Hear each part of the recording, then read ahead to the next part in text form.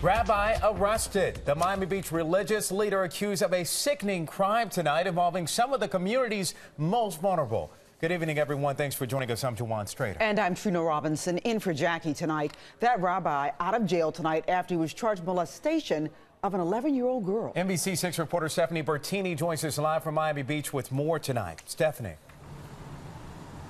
Well, this is the art gallery where police say it all happened, and people around here told us the rabbi owns this place. According to investigators, on the day of the incident, the rabbi gave the little girl some candy and told her not to tell her mother right after she walked out these doors. Rabbi Steve Karro is facing serious charges tonight. Miami Beach police say he molested an 11-year-old girl. According to the arrest affidavit, investigators believe the 55-year-old intentionally touched the girl on the buttocks, over her clothes, sat her on his lap, and kissed her neck.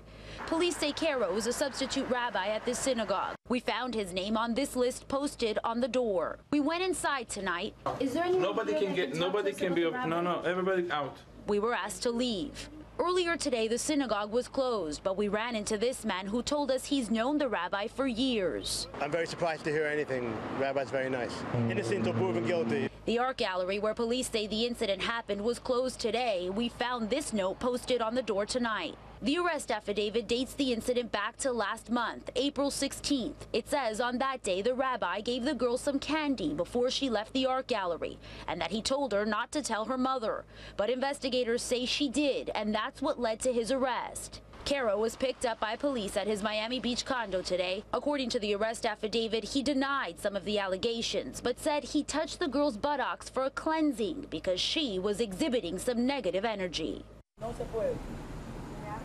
Police say the rabbi knew that little girl for 5 years, but we don't know the nature of the relationship. Tonight, investigators are concerned there could be more potential victims out there. Anyone with any information is asked to call Crime Stoppers, the number at the bottom of your screen. Reporting live on South Beach tonight, I'm Stephanie Bertini, NBC6 South Florida.